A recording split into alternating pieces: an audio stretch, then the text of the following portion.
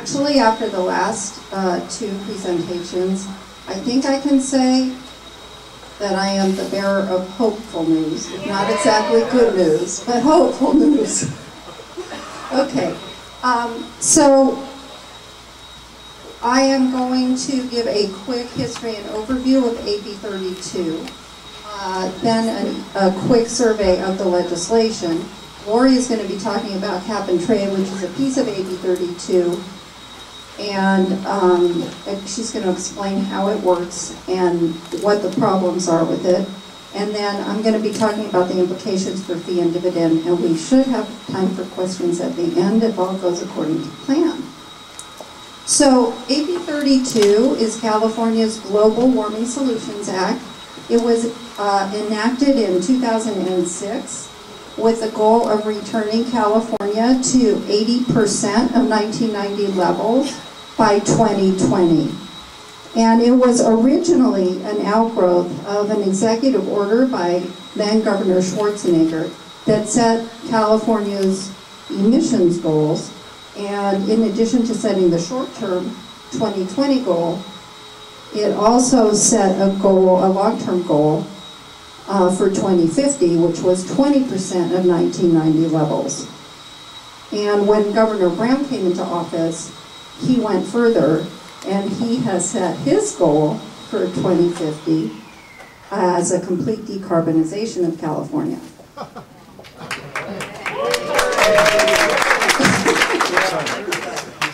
So, since AB 32 was put in place, and especially since Jerry's been in office, it's been continuously strengthened and expanded. We are on track to meet the 2020 goal, but to achieve the 2050 goal, emissions have to decline several times faster than they currently are.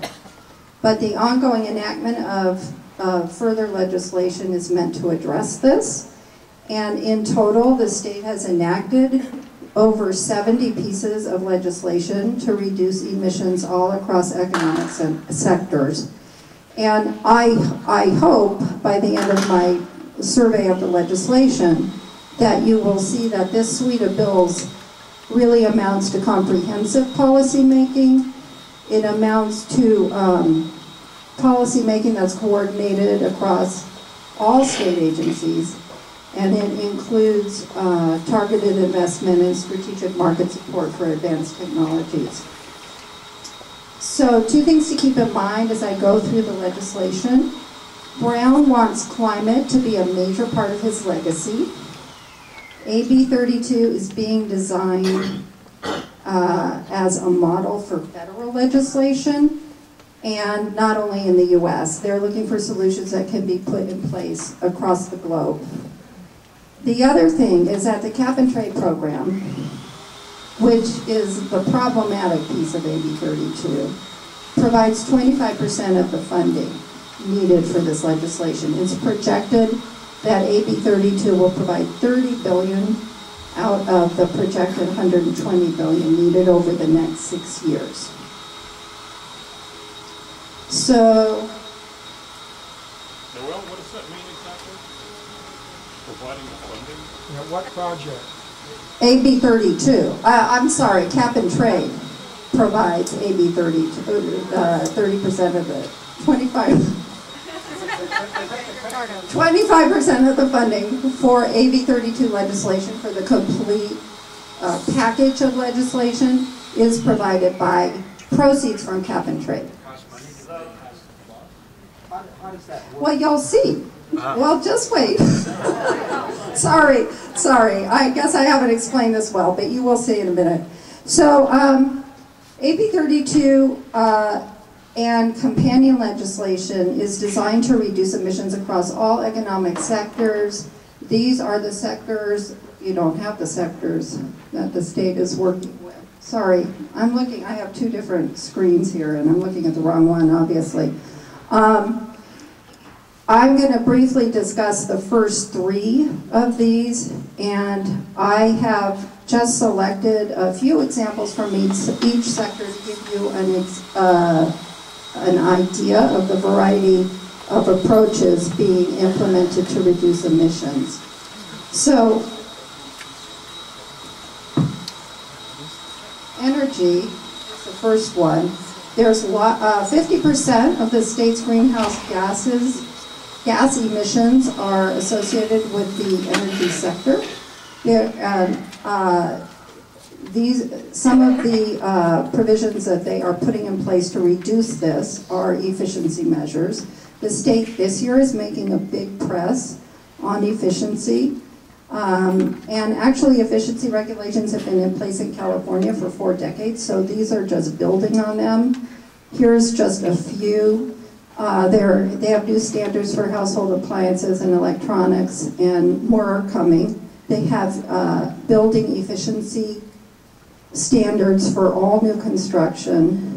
They have improvements in energy efficiency as well as clean energy projects in all state-owned buildings, which also includes all the public schools and community colleges. On the investment and market support side, there is the renewables portfolio standard, and this is the provision that provides investment in the development of renewables and incentives for getting them to market.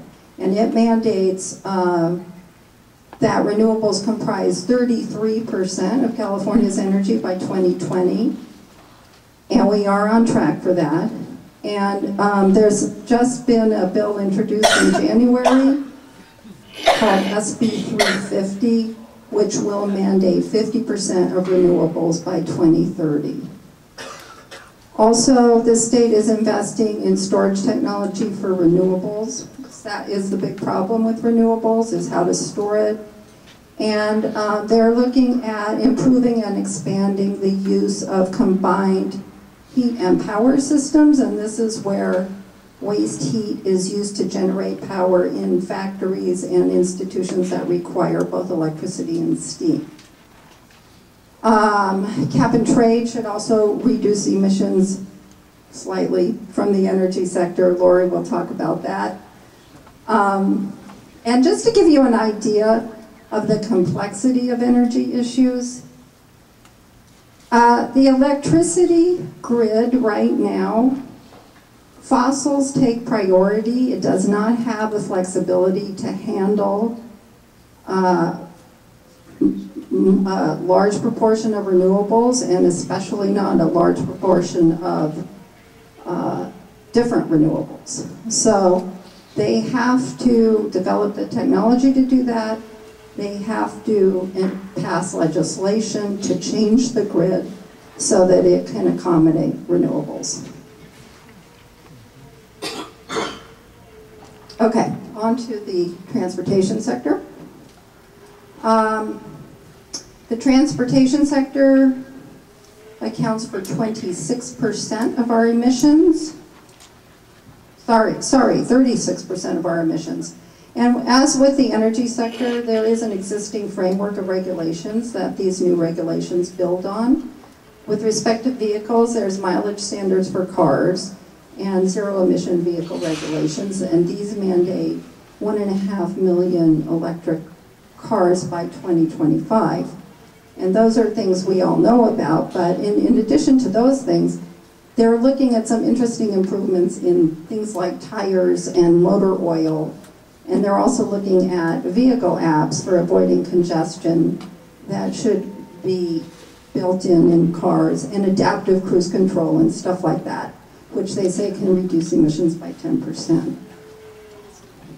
There's also the low carbon fuel standard, which encourages investment in low carbon transportation fuels, and that legislation required carbon content to be reduced 10% by 2020. But SB 350, when it passes, will mandate 50% by 2030. They're also looking at ways of improving what they call system efficiencies, and that's improvements to roadways to reduce traffic, using GPS to control traffic lights to avoid and reduce congestion, And also things like paving systems. Apparently, who knew? Our paving systems are not efficient. So they're looking at that. Another approach that they're using is they're using urban planning and land use regulations to reduce travel demands and provide more transportation options. This year, cap and trade comes under, transportation fuels come under cap and trade. So that might or might not reduce emissions. And lastly, the bullet train. The bullet train turns out is a critical piece of this. The bullet train will be fueled entirely by renewables. And so it will not only take all of those cars off the road, but this is also apparently this is the biggest short-haul airline route in the country.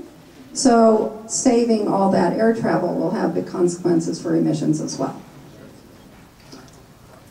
Okay, next is the agriculture sector, which Paul Muller gave a nice introduction to. This accounts for 8% of the emissions in the state, which isn't a lot, but the greenhouse gas emissions from agriculture include the short-lived pollutants, methane and black carbon, and those are very potent. So, and agriculture is complicated because, first of all, the regulations will overlap with water use because water transport is, as Paul said, a significant energy use. We do use 19% of the electricity and 30% of the natural gas in the state to move the water. And ag accounts for 80% of that. So that's one reason. Another reason it's complicated is because obviously there's a wide variety of sizes of farms and a wide variety of crops and animals grown. So there aren't very many one-size-fits-all solutions. And another reason it's complicated is because we haven't really done the research. And we haven't done enough research and enough development on advanced irrigation and fertilization technologies. So the state has yet to implement any of these, but this is what they are working on to reduce greenhouse gas emissions. They are working on improved fertilization methods to reduce the release of nitrous oxide. They're looking at more efficient irrigation, including advanced technology, and this can also reduce the amount of fertilization needed. They're looking at manure management, and they're working on increasing the sequestration of carbon through reduced tillage and better crop management, and those two things would also lower emissions by lowering fuel requirements. And Paul mentioned the biogas, so they're also working on that. All of that is going to require research and technical assistance and financial incentives from the state for the farmers to adopt them. Okay, how are we on time? Okay, I'm going to turn this over now to Laurie, who will talk to you about cap and trade.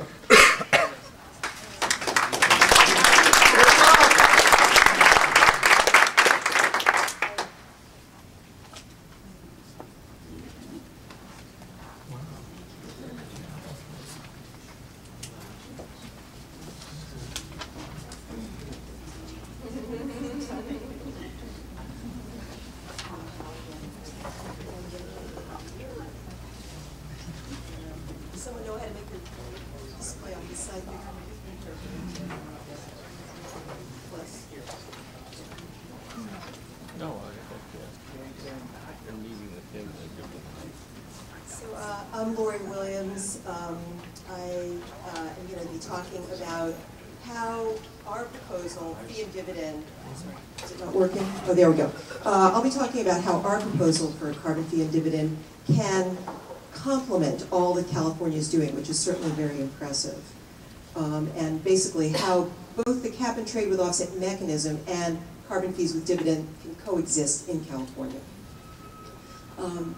I have had the honor of working with Mark and Marshall since very early on. My husband and I have and remain longtime employees of the U.S. Environmental Protection Agency, where we are attorneys. but this talk that I'm giving and all of my work with Mark and Marshall is my personal capacity, and I'm expressing my personal opinions only here today. So 3 pillars of all environmental law, as we've started to discuss, are regulation, basically command and control. We tell people what to do. These energy efficiency requirements are required. Public investment, when we take our tax money and we say we're going to build public transportation or fund research and development, and market mechanisms, which are where we create the incentives that shift what people do day to day, where every business, every person, every investor considers the consequence of better rules of the road. And in climate, we've had 2 competing approaches, cap and trade with offsets and carbon fees with dividends. So that's what I'm going to be explaining a little bit more about right now.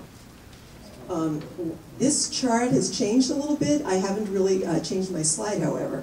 So we have that uncontrolled fossil fuels are cheaper and more available than our cleaner energy alternatives. Industrial solar, rooftop solar, geothermal, and wind are all among the technologies that may help us. But in addition to that, there's conservation and energy efficiency are other powerful mechanisms that can get us where we need to go. And so the question is how to shift things dramatically from where we are today with massive use of uncontrolled fossil fuels to a cleaner energy future. So the goal of a market mechanism, as I mentioned, is to fix the incentives for households, businesses, and investors. The goal is to increase incentives for conservation, energy efficiency, and clean energy investment. So what's cap and trade? A lot of people continue to be confused about this. It's very confusing. I've explained this to my relatives over and over again. Many of them still don't get it. Even my kids who are like very enthusiastic, "You're doing a good thing, Mom." No, it's like, okay, so the cap is a limit that we set on a group of sectors, perhaps, and we ask that every year that cap go down so we have less and less of the pollutant until we reach the environmental goal. As you may recall, this was something that was applied to acid rain, was reasonably successful there, but that's because that was a lot easier challenge than this. What is trade? A trade is when one of our little blue factories has an easier time making reductions than one of our big red factories. And so basically, our red factory buys permits to pollute from the little blue factory who may have a surplus. What are offsets? Offsets, again, I could teach a semester class on this, but I'm not going to right now. Offsets are the idea that outside the capped sectors, you try and make reductions in other sectors, such as agriculture, or forestry, or chemical production. And so in this diagram, which basically the capped sector is shown in the yellow, reductions are shown in black, and the uncapped sector is shown in green.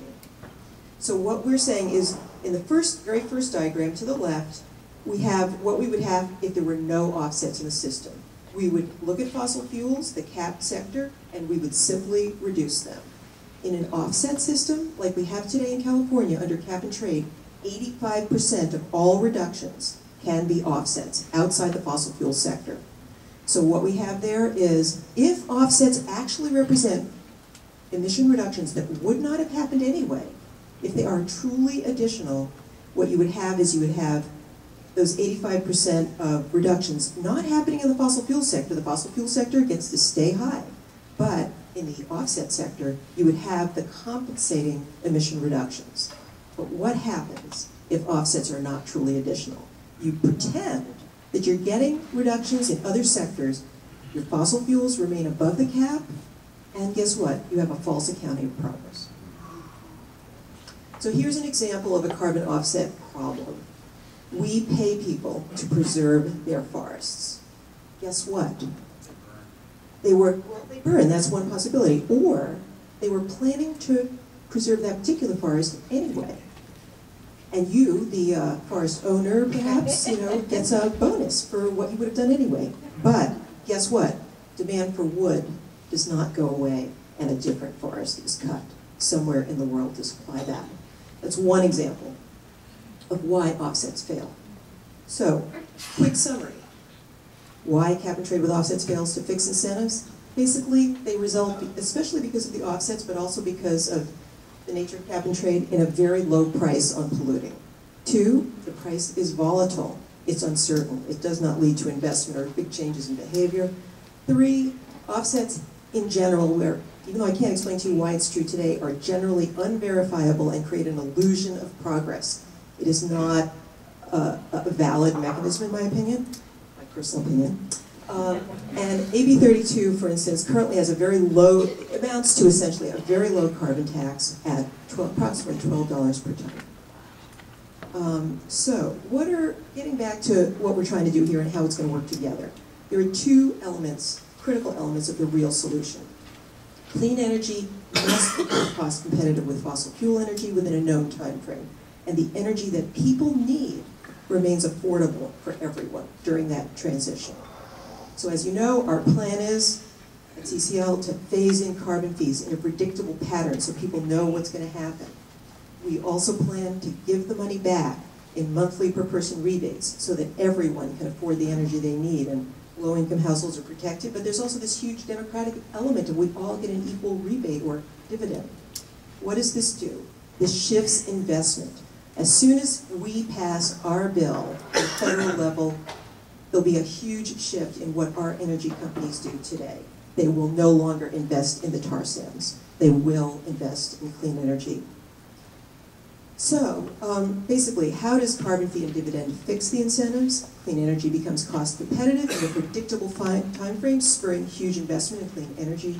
Households and businesses have an incredible incentive to go for energy efficiency and conservation in their own lives.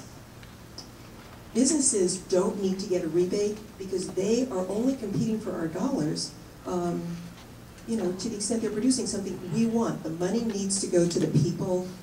I know it was a big debate last night about where the money should go. I personally feel incredibly strongly that to get the carbon price we need to shift behavior in this economy, we need all the money to go back to the people so that 70% of households are protected.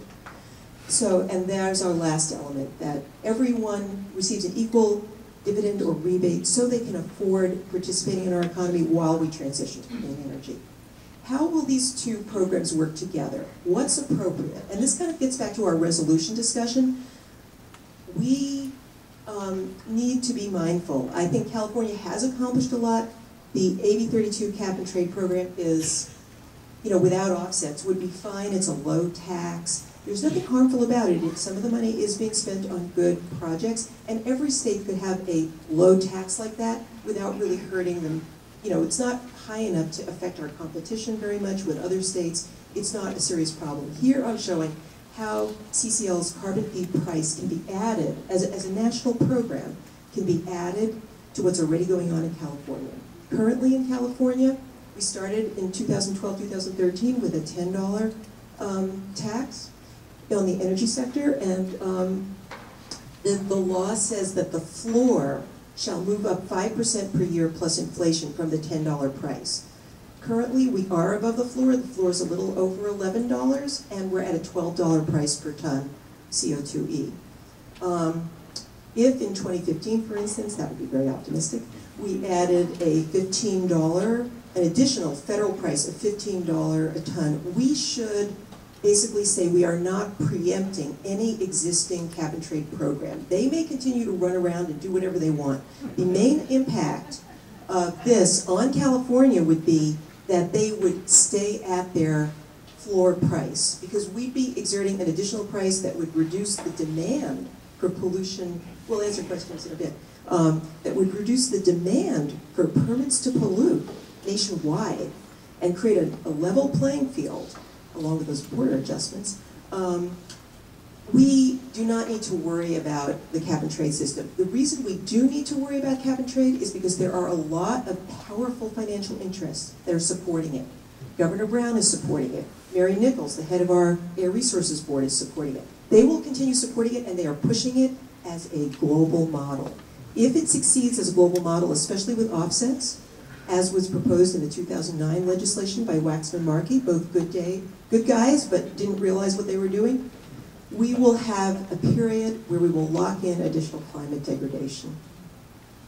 So briefly, what I would say we need to do is we need to recognize that cap and trade with offsets is a weaker tool for fixing incentives, but has many powerful interests backing it. We need to be respectful. We need not to preempt it at the state level, but we need to say, because of the urgency of the situation, we definitely need this other federal program on top of it, and the federal program should be the model for what we encourage to happen globally. We need to fight off Wall Street, fight off the fossil fuel interests, fight off everybody who hopes to profit from an offset incentive, and get that done. Carbon fees with dividends is more efficient, it's more fair, it has greater potential to, by rising quickly, as I showed in the prior slide, to fix the incentives that are keeping us addicted to fossil fuels. So my bottom line is AB 32's cap and trade program can coexist with the National Carbon Fee and Dividend Program. I'd like to work with those who are working on resolutions to pass by, and to note that we will not preempt cap and trade, and that we need this program of fee and dividend nationally to make the difference that's needed here. Thank you.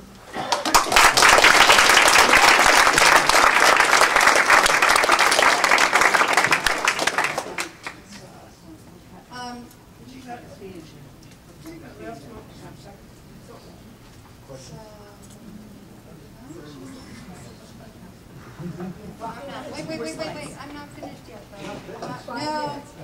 5 minutes. 5 minutes. And questions during lunch. So here's the thing. Sorry. Here is.